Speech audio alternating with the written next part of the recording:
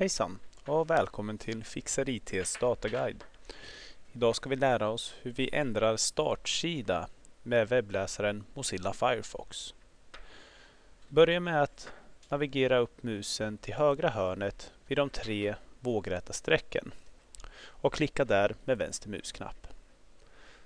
Sen går vi ner till inställningar och klickar där med vänster musknapp. Sen går vi in under fliken allmänt och klickar där med vänster musknapp. Och här har vi då en ruta som heter vid start.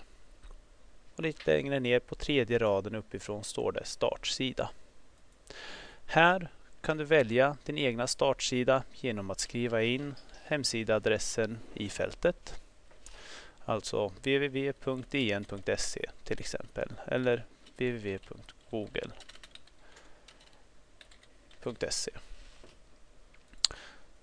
Du kan också välja att använda aktuell sida. Den här grå rektangulära knappen. Om du klickar där med vänster musknapp kommer startsidan bli den hemsidan då uppe i bakgrunden. När du är klar så kan du klicka på den grå rektangulära knappen här nere till höger där det står OK. Klicka där med vänster musknapp för att avsluta. Så där ja, då har vi ändrat startsidan i webbläsaren Mozilla Firefox.